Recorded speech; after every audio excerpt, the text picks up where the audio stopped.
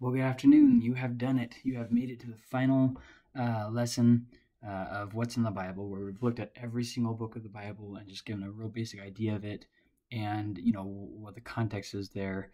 Just a real simplified version. Obviously, there's a lot more we could go in depth, and there's a lot of things we didn't get to even talk about.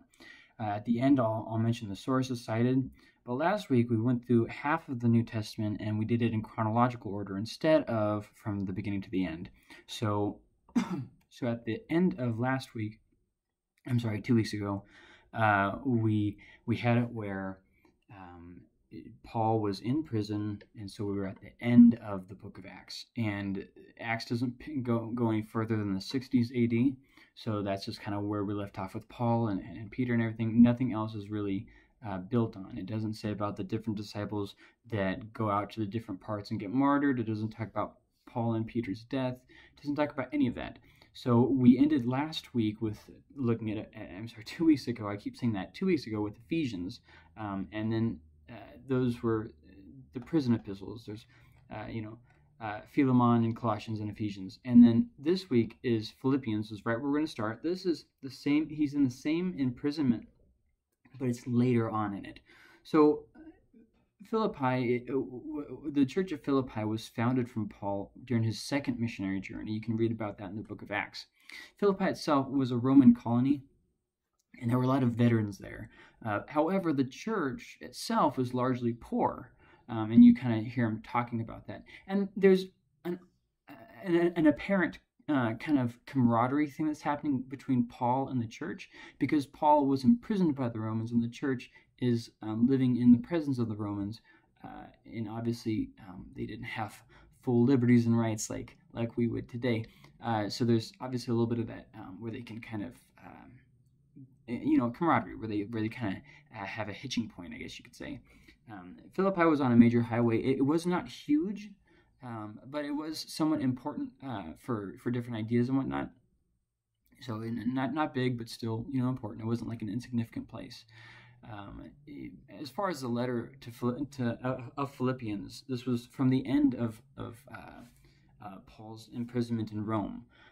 Things had degenerated in his case, and he was not hopeful for his release. The different hearings and stuff had not gone well, evidently, or maybe they had gone well and it was just taking so long. Whatever. However, he was not hopeful for release, regardless of whether that was based on fact or his own emotions or whatever. However, the church he's writing to, it would be a lot easier for them if they were treated under the umbrella of Jewishness, because Rome had a special agreement with the Jews where they could do their whole don't worship the emperor thing, and Rome would just kind of leave them alone, and that way they kind of just got along and leave each other alone. And so Rome would offer them that safety. That safety did not apply to Christians. It was to Jews. During different times in history, that became more relevant than at other times. But the big question was: are Christians Jews, or are they something else entirely? And this was the root of the argument that they were having. So emperor worship was extremely common in the ancient world, and with it being a Roman colony, it seems like that was probably more dominant than maybe in some other places. There was a lot of threats going on for the Philippians themselves. There was obviously the threat of the Romans. There was a threat from Judaizers, people who wanted them to become Jews to be saved. Threats of sickness, threats of rival teachers, threats of different conflict in the church. In fact, it's in Philippians that we have these two women directly addressed, and Paul tells them, hey, you guys need to get along. So a big theme of Philippians is to rejoice in conflict and trials, and focusing on the good in the midst of the bad. So, for instance, he focuses a lot on their giving and on their generosity, and highlights good things in the midst of all the bad, which is obviously an application of where he says, if things are good and honorable, things about those things. So it's interesting, at least in the book of Philippians, not all problems are the faults of others. Sometimes they're from ourself that we have the problem. And that's, in the case of the Philippian church, that's the case for at least part of it. They're having some of their problems are just self-induced problems. There is a section on Jesus. It seems to be a poem. Maybe it's a hymn from the early church. We don't really know, but it is about Jesus. It's towards the beginning of the letter. Not right at the beginning, but towards the beginning. And it talks about some things about Jesus that are oftentimes misunderstood as far as him not holding on to his position. But this is the reason why this is quoted is because Paul is applying the theology of Jesus directly to the Philippian church, teaching them about humility and not holding on to position, but being okay with being mistreated. So what? What does it matter about Philippians? Well, God can give joy past adversity. And that's definitely a promise for all of us. Now, the next two books we're going to look at together, they're not necessarily related other than the fact that they were written at the same time and cover a lot of the same material. Paul's imprisonment has ended. He went on another missionary journey, and that's where this letter picks up. This is after his Roman imprisonment, after the end of Acts. So we're probably somewhere around 63-ish, maybe. It's written to pastors who are dealing with some heresy in their churches and just kind of giving them direction and guidance to move forward. Paul always tried to make himself unnecessary in every ministry context. And what I mean by that is he tried to establish local leaders. He tried to raise up others. He tried to hand it off as much as possible. And in the case of Timothy and Titus, they were set over these churches to kind of keep an eye over them. Titus was in Crete, and Timothy was in, I'm drawing a blank. I want to say it was Ephesus, but I'm not sure right now. Anyways, they were put over these churches and instructed to, stay there for a time and kind of that. The letters were written to the pastors themselves, but there's no reason to assume that they were not kind of dispersed among the church and also given to others, maybe other pastors, and circulated that way as well. But the main context is giving the pastors encouragement and direction in dealing with the heresies. It's interesting to note, though, in these letters that how the church relates to each other doesn't need to be in competition with the culture. And what I mean by that is, we don't have to prove ourselves less sexist than the culture, prove ourselves more, and try and be like, okay, well, the culture is really heated up about this social issue, so we have to one up them. The church, how the church relates to each other doesn't need to be in competition with the culture, but it should accurately reflect Christ. So let me kind of say this, okay? Yes, the church should stand against sexism and racism and all these different things, yes. But just because something's a hot topic in the culture and just because the culture sees something in a certain light doesn't mean we have to be in competition with them and do things in a way where they will necessarily agree with us. But how we do things should reflect the love and forgiveness and acceptance of Christ. And so it's kind of a tightrope there, but I think in 1 Timothy and Titus we see Paul walking that tightrope very well. So it's okay if someone is younger or inexperienced in leadership. That's okay. You get experience by doing, and you definitely see that with Timothy.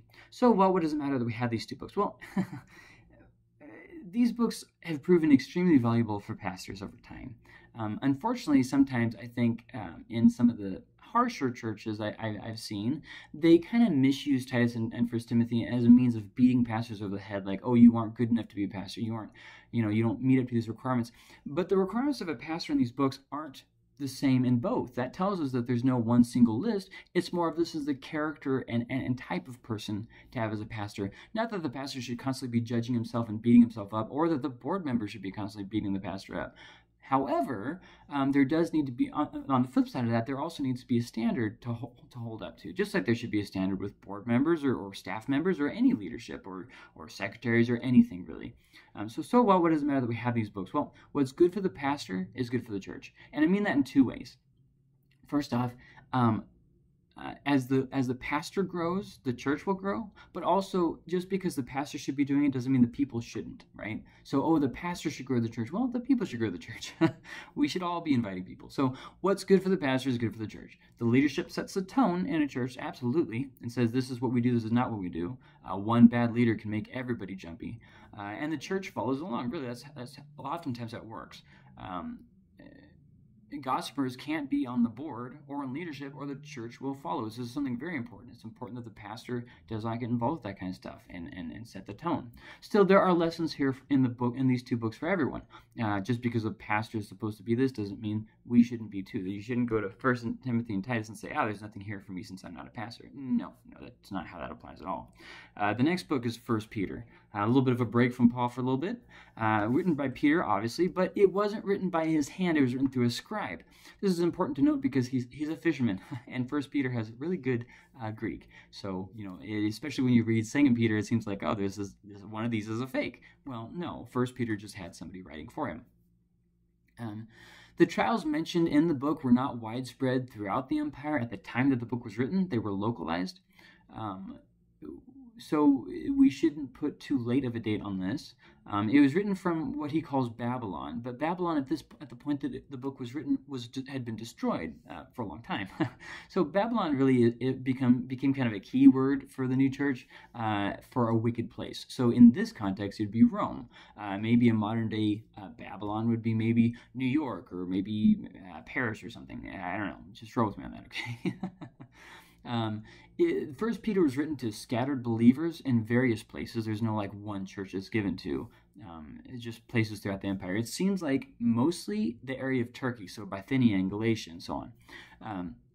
The churches that he's writing to are largely apparently Gentile Christians, which is interesting because Peter was to the Jews and Paul was to the Gentiles. Yeah, here you have a letter to apparently the Gentiles. So Peter's not a main character in Acts halfway through. Like at the first half, he was a main character, but then on the second half, he stopped being the main character and switches over to Paul, and Paul and Luke are actually traveling together. So we don't have precise things, but it could be said that Peter was in Rome as early as the 40s. So this book was probably written in 63. Now, obviously, I just had to, real quick here, the Catholic Church is going to say some things that might not be historical about Peter in Rome, because obviously with the papacy and all that. So anyways, moving forward, we'll just kind of move on from there. I'm not trying to make anybody look bad. I'm just saying that sometimes there's tradition that doesn't really have historical basis. So anyways, First Peter itself was probably written about 63, sometime just before the persecution under Emperor Nero in 64, I believe. When it talks about how we are refugees or exiles, I guess, in First Peter, he actually might be talking about literal refugees, not just Christians being homeless as far as this is not our home, although that is absolutely true, but he actually might be talking about literal refugees under all the different things that have happened in the empire, from people being kicked out of Rome for a period, and people moving, hostile things, and all these different things. First Peter does offer some very good responses to suffering. A very important book for those who are suffering, especially for the faith. So what does it matter? We weren't made to be perfectly content here on earth, and I think that we forget that because we try to have a perfect home, perfect life, all these different things. It just is not possible, and we're setting ourselves up for failure and disappointment. Next up is the book of Hebrews, which we've been going through on Wednesday night. It was written sometimes in the 60s, most likely. The author is unknown, but it was written as a sermon, not as a typical letter, which is interesting. It was written to a Christian church or churches in Rome, most likely, with a Jewish background. So maybe not necessarily all the Church of Rome, but certain churches in Rome that were largely Jewish. They had stuff taken away, but they were gearing up for persecution to death, which definitely fits Rome very well. They had been kicked out of Rome for a time. They had some stuff taken away, and the Emperor Nero's persecution would begin in 64. Now, the main idea of the book is that Jesus is superior. So you're in Rome.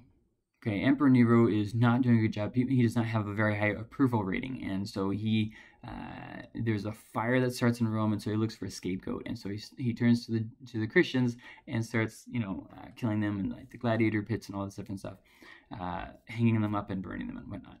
And the people were like, yeah, this is too far. This is kind of weird, and it didn't work very well for Nero, and he ended up killing himself. But during that period, I want to say it's 64 to 60, maybe 8, things were very, very tense in Rome, and it would have been hard to not just go back to being a Jew. It would have been hard to stay in, to not get out of Dodge. Hebrews warns against falling away. It warns about staying faithful to Jesus, and how going away from Jesus would be, a sin that what you're doing. It's not something that you can just take lightly. So it seems like in Hebrews, he's not necessarily talking about an unforgivable sin, but it is impossible for you to renew somebody who's done that back to the faith, because you can't preach to them Jesus, because Jesus is the one that they've repented from. So obviously it brings up some very, very troubling philosophical questions, like, well, is there forgiveness for that? Since in the law there was no forgiveness for a sin that they knew, a high-handed sin. Well, these are interesting things to weigh and to be concerned about.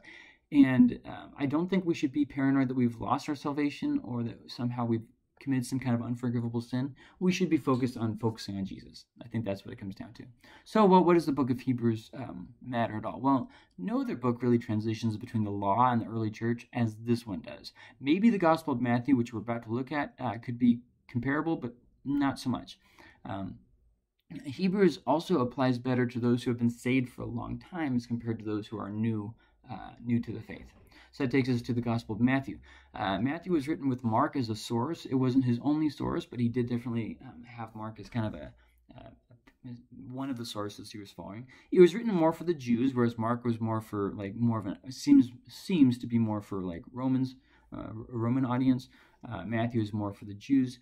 And Jesus is portrayed as a teacher. He's constantly called rabbi. He has 5 sermon sections. And you see this kind of typical Jewish setup where he's constantly referring to the law and the things of the Jews and whatnot. Pharisees in the book are shown in very negative lights. This is compared to the Gospel of John, where they're shown in very positive light. Opposition to Jesus is a big emphasizing factor in the Gospel of Matthew. Jesus is shown as Messiah, as Son of David, all Jewish things. Jesus' authority is a big theme, with people questioning it and him showing it. So it emphasizes Scripture fulfillment in relation to the law and the Scriptures more than the other Gospels.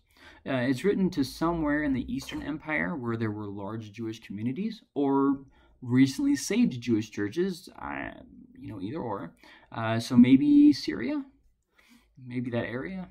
Now, nowadays we have something called Messianic Jews, and these are very similar to the Judaizers that Paul warned about, where they tried to be, mix the following the law with faith, and it just doesn't really work too well. So I would definitely warn against that. It was written sometime in the mid-60s. Somewhere around there, maybe 65. I don't think a specific date should be pressed too hard. As many of the cases here where I give dates, a lot of these dates are more flexible than I'm saying. There's very few that really only have a limited window of when they could be. It was written by Levi, also called Matthew. He was one of the 12, but not one of the 3 closest. The 3 closest were Peter, John, and oh man, I cannot believe I can't remember this right now. Anyways, it doesn't really matter anyways. I'm just, brain fog, I guess. So what does the Gospel of Matthew matter? I mean, we already had the Gospel of Mark. Well, in Matthew, Jesus is shown more as king, and we follow him. It's more of that. So there's kind of a battle of the kingdoms in Matthew. It takes us to the book of 2 Timothy, which is written about 67. This is shortly before Paul's death in 68. Obviously, you can tell it's right there in the persecution under Emperor Nero. So after having gone to Spain and the western part of the Mediterranean, Paul has now once again become imprisoned in Rome. This is his second imprisonment in Rome. Emperor Nero, not a fan favorite, decided to torture Christians as a distraction, and it did not work. He ended up killing himself. Paul's hearing hadn't gone well, and he was giving last instructions to Timothy in preparation for his death and also for Timothy's continued success. This is probably the only letter Paul wrote that wasn't intended to be read to a whole church.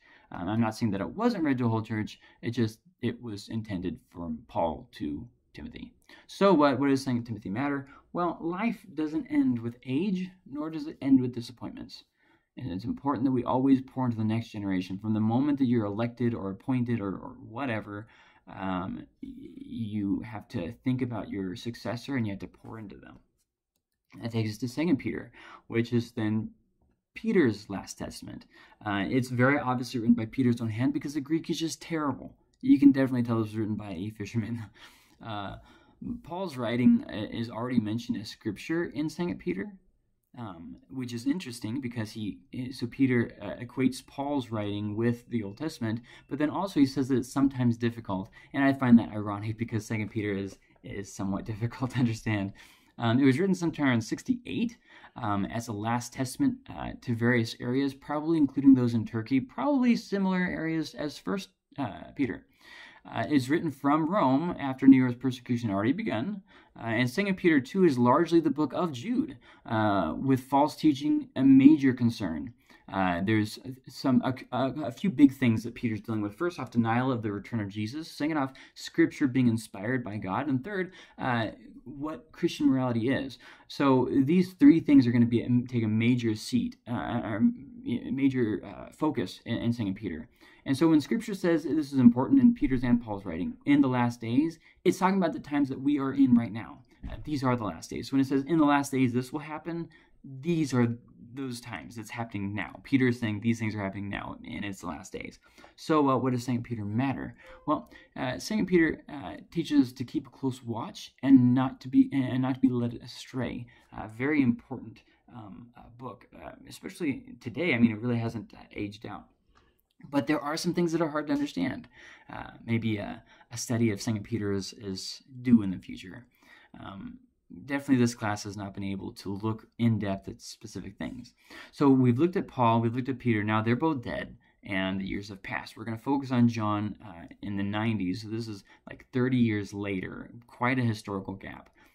And we're going to look at these. So none of the Gospels were written to objectively detail Jesus' life and ministry. None of them. They all had an agenda. Matthew wanted to show Jesus as the king, as the Jew.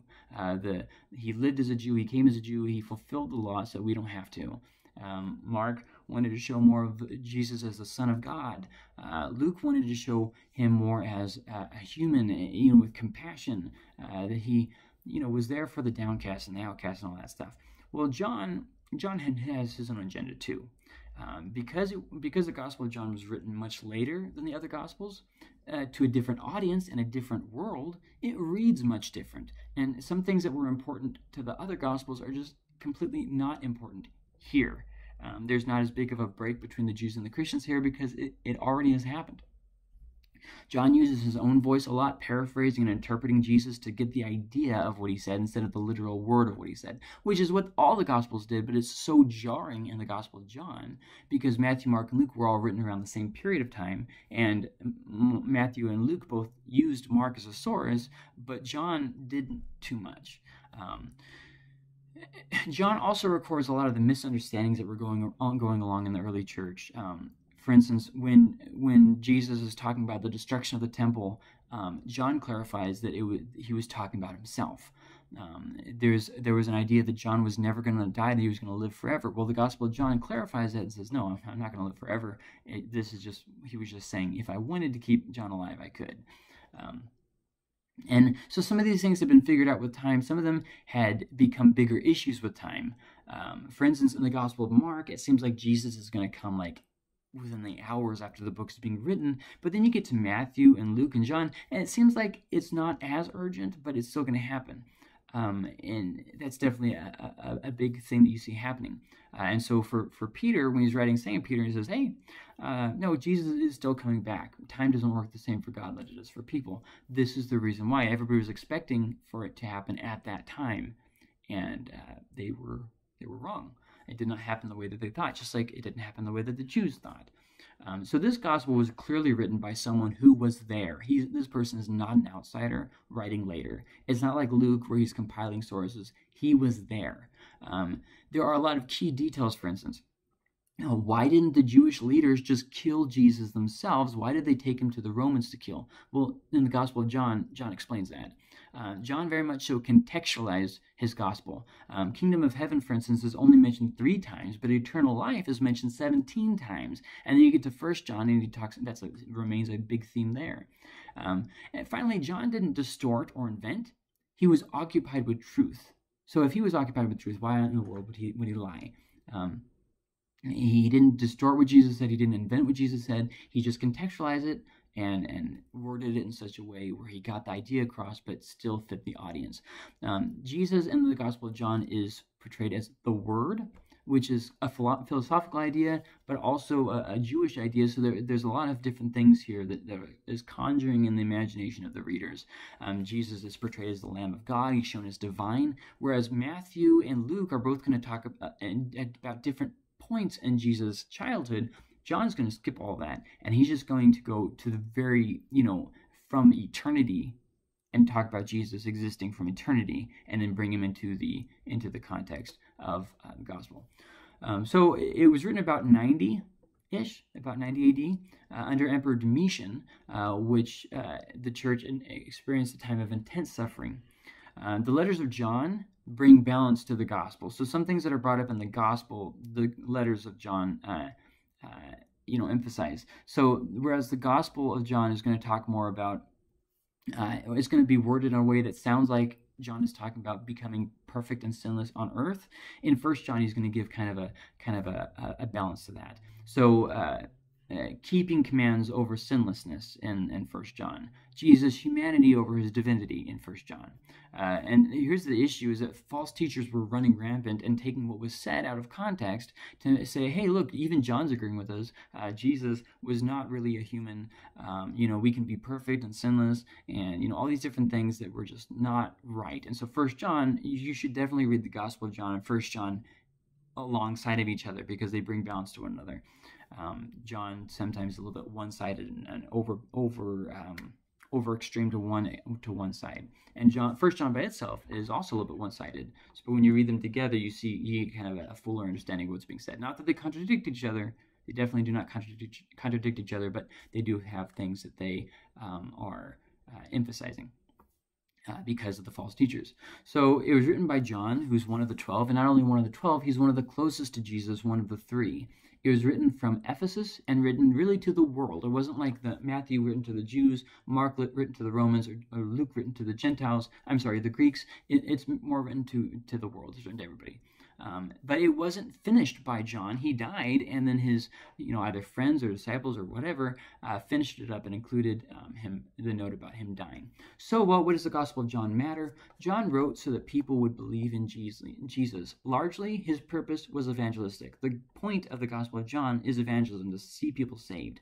So 1 John then kind of picks up in the throes, written shortly after, written by John, to the church in Ephesus, and John was apparently a bishop of some sort, a leader of some sort in the church at Ephesus. So it was written about 92. As I said, he was a leader, and many thought he would never die, more than likely because he lived to be very old. There were a lot of false teachings going on that 1 John talks about, for instance, denying Christ as human, claiming perfection, and living immorally. So some of the ideas, to give them titles: Gnosticism, Docetism or Docetism, however you say that, and Corinthianism. Not Corinthianism, Corinthianism, with an E. And so the idea there being living lawless, but claiming spiritual maturity. Christ only seemed to be human, but he wasn't really. The Spirit descended on Christ at baptism and then left him before the crucifixion, because God couldn't have possibly gone through that. John offers a series of tests of life in the letter of 1 John. And these are things for believers to kind of weigh themselves against. So the first one is love, not just for God, but for each other. The second one is obeying the commands. Not living however you want. And then the third thing is believing Jesus as God and human. So John emphasized love so much that people asked why he repeated himself. And this is what he said. He said, well, it was Jesus' command, and if it is done, it is enough. And that was quoted by Jerome, although I kind of didn't read the exact quote. So what does 1 John matter? Well, it gives assurance to God's people. And I think that's something that oftentimes there's so many different people who feel like they've messed up too much. Maybe they lost their salvation. Maybe they aren't. Maybe they never were saved. And I think 1 John gives a good source of encouragement, especially when you read through books like Hebrews, where he's talking about something that sounds like an unforgivable sin, and you start second guessing and thinking, maybe I'm not really saved. Maybe I lost my salvation. So 2 John picks up right after. The false teachers are attacking the church, but this time from the outside, since they have left or been kicked out. I'm not sure. But in 1 John, they were in the church. In 2 John, they're outside, but they're still attacking the church.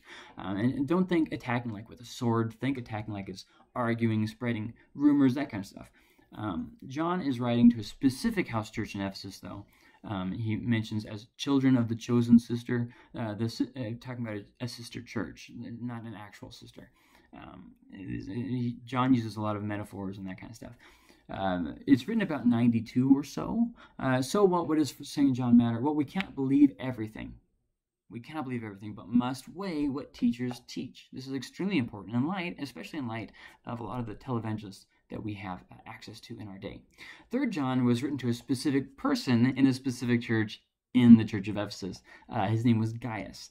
At the time, inns were inhospitable and money was often lacking for Christians. So it was even more important at that time for Christians to care for one another. Just like nowadays when there's places in the world that things are a lot worse off than in the Western world, Christians really have to step up and fill in that gap. I think that the prosperity of the Western church has kind of brought a little bit of a nulling to this teaching, and there's a lot more people nowadays that take advantage of it, and then they say stuff like, "Oh, well, that's not scriptural. You're not acting like a Bible. You're not following the Bible." But even Paul, that doesn't sound Christian. But even Paul talks about the way that widows shouldn't be put on a support list until they meet a certain criteria. So even Paul understood that you couldn't go to the extreme that some of the modern Western church hoppers do, where churches have to fund them instead of them growing up and acting mature. There was a different context back then. It wasn't an issue of the people being mature. It's just that they were poor and the empire was taxing them. Overtaxing them, I should say. So at least one of the false teachers now has the upper hand in at least one of the churches of Ephesus. And these epistles definitely show the slow decline of a church. Very sad to see, but no matter what John did, it didn't seem like it was enough. And obviously these things still happen today. Nowadays, there's still power struggles and whatnot. Pastors have to protect the church as best as they can, though, which is frustrating because many people like to pretend it doesn't exist. And for many others, they'll call the pastor paranoid, and then they'll say things like, well, you can't act like that. That's not acting like a Christian. Or you can't call them out by name. And you definitely shouldn't call people out in a congregation from the stage, but you definitely should talk to them and warn them and those kinds of things. This is the emphasis I'm trying to, or the line I'm trying to draw, right? So if somebody's filled with the Spirit, they don't get up on the stage and give a word directly attacking somebody, right? If you have a problem with somebody, you go and talk to them one-on-one, and 9 out of 10 times it's going to be your own problem, not something wrong that they were doing. The 1/10 of the time that it is something that they're doing, it needs to be addressed between two friends, not between somebody with a bad attitude nitpicking somebody else. There should be humility and that kind of stuff. But that's not really what we're talking about. We're talking about somebody who's causing dissension, in which case the pastor should address and oppose that.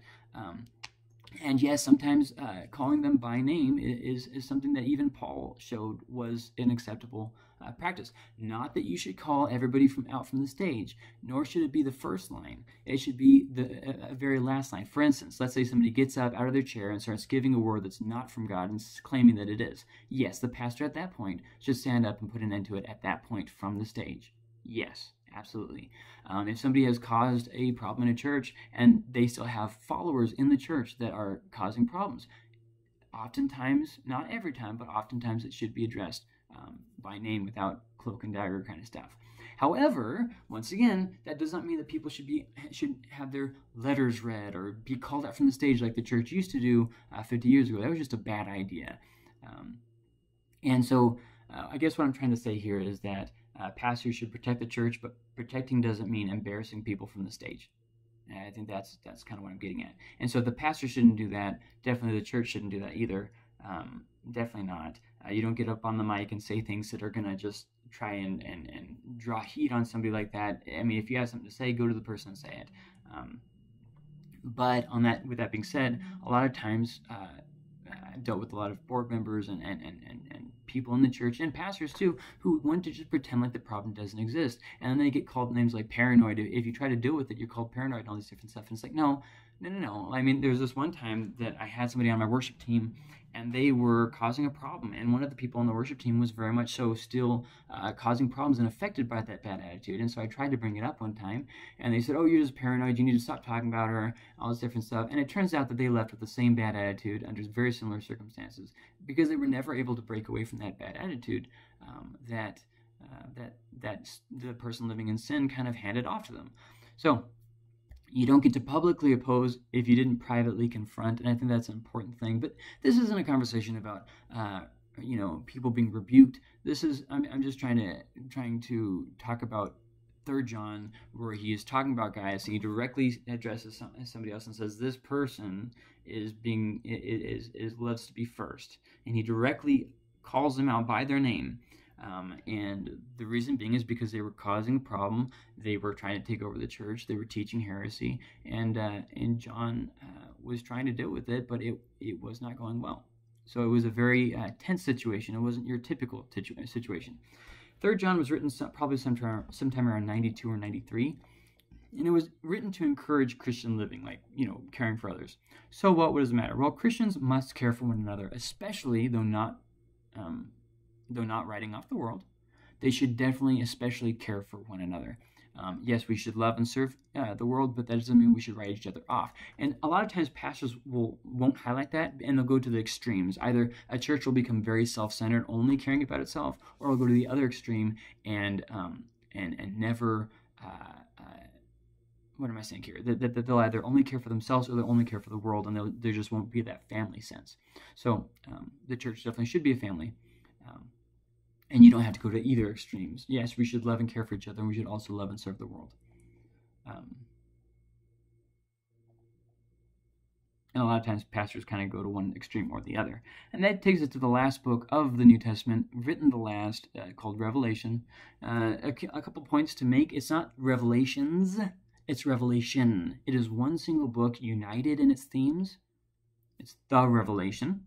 And second off, it's not John's revelation. It's the revelation of Jesus Christ. So not Revelations and not John's revelation, but Jesus' revelation. So that's important to note. And I'll let the theologians argue themselves with what all that entails. I just want to point that out. So it was written from exile. John is on an island called Patmos, where he has been exiled, written sometime around 95. And it was largely written to churches in Western Turkey, as the beginning of the book kind of shows us these 7 churches. Not that it only went to those churches, but it definitely included those churches. It was written in a different style from the rest of the New Testament, called apocalyptic. So in apocalyptic writing, there's more mysticism. Things aren't overly literal. So there's a lot of like imagery and that kind of stuff. But whatever those things mean, it has to be coherent with the time. It can't fit modern imagery. It had to have been something that the original audience would have understood. For instance, in the Old Testament prophecies, we're talking about the eagles. Eagles are not symbolic of America. Okay, you have to remember it was written to them, then, there. You have to understand it then and there before you apply it to here and now. It goes from the present at the beginning of the book to the near future later on in the book, and then to the distant future at the end of the book. And there will be tribulations before the end. There will be times of severe suffering, as we have seen. And we will not be saved from experiencing discomfort. We're going to have things happen in various parts of the world that are not good. And I think that we've really had it good and been babied here in America, and we've kind of lost our edge, but that doesn't mean that it always will be like that in America. The Christian culture, though, really works against us when we're reading books like Revelation, because we have a history to us, right? So there's like the Left Behind books that have been made into movies, and we get it in our head, this is how it is. Like, it's similar to how Pinocchio skewed our opinion of Jonah, where we see Jonah in this large well, just kind of sitting there chilling out, resting on a boat. It probably was not that comfortable. It was probably something a lot more unpleasing than that. And so our culture very much so affects us, but Christian culture really has a way of blinding us to things. Theories and end time teachers that have been going around on the television and stuff, like John Hagee and stuff, and these are all affecting the way that we see the end times in the book of Revelation. And it's worth mentioning that to date, 100% of them have been wrong about the end times. So keep that in mind if you've got somebody that you really like that's an end time teacher. We'll know in the end when it happens what happened. The idea of Revelation isn't to make us question everything. It's to make us look for Jesus in everything and to trust in Jesus in the midst of it. And, not to always find conspiracy theories or end times things, but to rather keep Christ as the center of our life and of our world. So there is nothing we are waiting on for the rapture. The rapture could happen at any time. It says that the end won't come until the man of lawlessness is revealed. It definitely says that, but we are not waiting for a temple to be rebuilt or anything like that. The rapture can happen at any time. Um, and yeah, so if we are looking for any signs, the sign that we are looking for will be the man of lawlessness revealed, but we don't know how soon that will be before the end. For instance, it could happen mere seconds before the end. It's interesting though because and this is not a political statement against or for President Trump. Okay, so get that out of your head. I just want to make an observation. When President Trump was president, okay, Donald Trump, he made an agreement with the Middle East. It was a huge deal, and everybody was really excited about it for good reason. But the important thing that I want to highlight is that is exactly what the Antichrist is going to be able to do. He's going to bring peace. Everybody's going to be, oh, wow, that's so great. They're going to be completely captivated. And I'm not saying that Donald Trump is the Antichrist. I'm not saying that at all. I'm just saying it's going to be similar to that, where he's going to do something that seems impossible. And everybody's like, wow, he's our savior. He's going to fix everything. It's not as bad as we all thought it was. So he's going to bring peace where there wasn't peace. And he's going to fool many people, even doing signs and wonders. Miracles, things that really blow people away. So tread very lightly in the book of Revelation and beware of teachers who have a system to completely understand. I've made this sheet and I have complete understanding of the end times. No. Just be careful with that, okay? So what does the book of Revelation matter? Shouldn't we just ignore it in light of all the bad interpretations we have? No, not at all. Revelation shows us that God is in control of chaotic history, and we win in the end. And it definitely gives us a good hope for the future. So some of the sources that I cited for this class, I can't remember all of them because I've been so strongly impacted by so many different wonderful people and things online and books and scholarly articles and all these different things. So to be able to say this for sure, I unfortunately can't remember every single source. It's just had a very important impact on my development. But I can for sure list some of the biggest ones. Craig Blomberg has been a huge impact on this class. Two of his books specifically, I think I can point you towards. The first is called From Pentecost to Patmos. And the second one is called Jesus and the Gospels, both worth checking out. Another one is a little tiny book, probably cost you $1, called Know Your Bible. A lot of the outlining that I did for this was based off of that. And then the last two that I want to mention is a book called Encountering the Old Testament and Encountering the New Testament. They're companion books. They're surveys of the Old Testament and New Testament, respectively. So thank you for watching this, and I hope that you learned something. If there are questions, don't forget, you can always put them in the question box at the back of the auditorium. Thank you so much for watching, and have a great rest of your week.